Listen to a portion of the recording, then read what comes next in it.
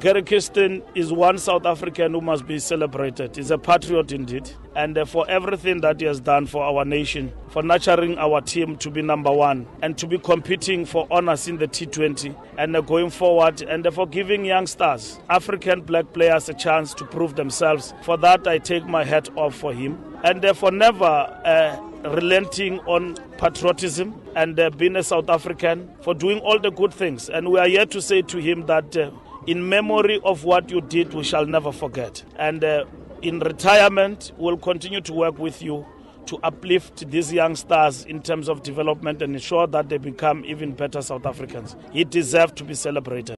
Lusapho April, you have just won a marathon in Germany. Very important for excellence, very important for a winning nation. These young stars must be encouraged to do well. They must know when they do well, we support them, we love them, we are right behind them. They do it for the country. And if you listen to his story, he's got no support, but he has gone there. He has not been shouting on top of his voice, crying for support. He have done things, we have recognized him, and we'll work with him to become even a better person going into the future. You've got a long way ahead, and we celebrate champions and excellence. We don't celebrate mediocrity, and it deserves our support and recognition at this present moment.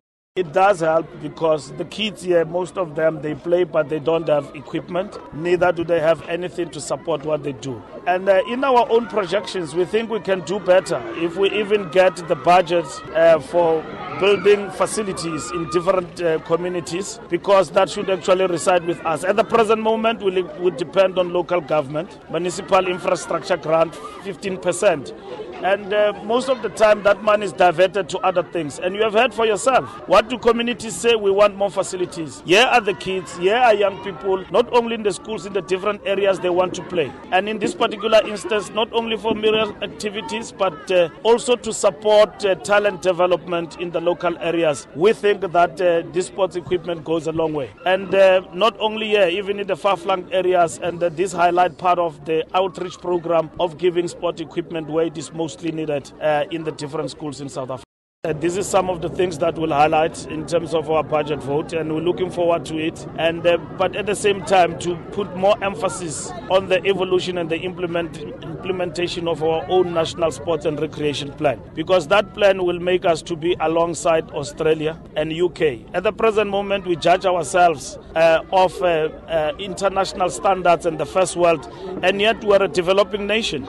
If you look at the budget of Australia, what it invests, China, on developing its own athletes, it's not corporate, it is the budget coming from the fiscus. And if we implement the sports plan according to plan and reach out all our objectives by 2013, South Africa will never be the same again. We got 12 medals in the past Olympics. I think in Rio de Janeiro we can double up that. And I'm looking forward, among others, to ensure that we've got a special budget focusing on preparing athletes for the Olympics going to Rio de Janeiro. In that way, I believe we can do well as a country.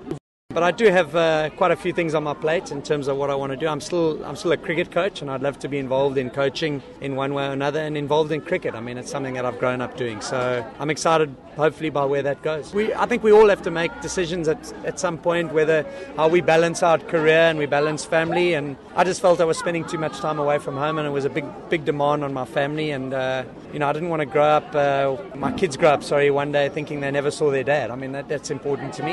At the same time, I've got a career, and I'd like to try and be as impactful and as significant as possible as a sports leader and a cricket leader in this country. I think I have a lot to offer, and I think there's a lot to do. So I'm very excited about being involved in a whole lot of those different initiatives, but at the same time still be involved in coaching in one way or another. Not yet. I've kept pretty low key at the moment, but as I said, I'm going to be involved in coaching in one way or another around the world. But it's got to be more palatable for me. In other words, I've got to be able to spend more time in Cape Town, which is my home. So if it works out, then I'm going to go for it. Yeah, I'm excited by what he can do. He's been my assistant coach for 2 years. I worked with him as a coach for before that as well, when he was with the Warriors. I think he's going to do a good job. I think he's got a great passion for the game. He understands the game really well. We've worked fantastically well together, and I really want to want to help him be as much of a success as he can be in his stint. I think we'll have a fair amount to talk about. I think the important thing for us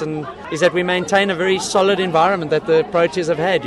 It's a world champion team now, and we've got some great players.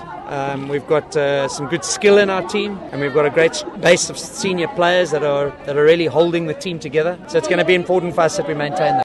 I've been excited by development in this country. I think we've made some good progress. We know there's a lot of work to do, and I'm trying to get a better understanding of that because I've sort of been on the road for quite a long time, and the better I understand it, I would like to make an impact or be significant in that space. But there's no doubt we need to explore our talent in every corner of this country, and I think we need to get more specific about it and really understand the areas where we are producing cricketers in our black communities in this country and really put a concerted effort into those areas. So I would love to be involved and certainly to help out in whatever capacity I can. It means a lot, like finally being honored and being recognized after a very long time. You get motivated once you get such a recognition to even go for bigger heights. We don't really get like such opportunities being honored, so it's a great honor and privilege for me. That's correct, yeah. Like ASA have contacted me about the Moscow thing, but they haven't said anything about taking me or participating in the World Champs. So I'm just training as if I'm preparing a race. But the most important thing now is SA half in July in Nelspruit. Yeah, of course, it's always an honor and privilege to represent your country, and I'm always willing to represent my country when they call my name. So I'm just waiting to hear what they are saying, and then we'll take it from there.